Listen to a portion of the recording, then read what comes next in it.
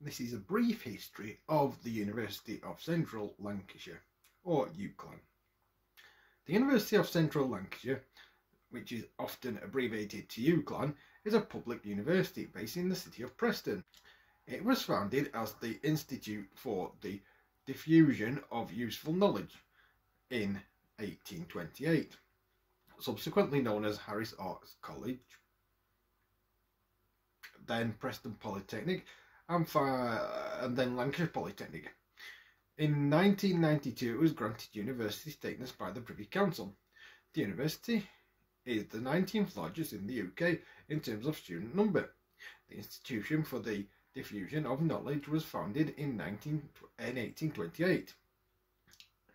It was born from a pledge made by 7 Preston workmen whose names can be seen on a plaque in the university library, to never again consume alcohol. The institute existed in this state until 1932, when it changed its name to become the Harris Art College. It underwent further expansion and in 1952 became the Harris College.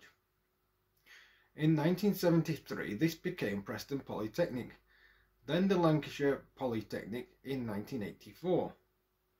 In 1992 full university status was awarded and the University of Central Lancashire came into existence.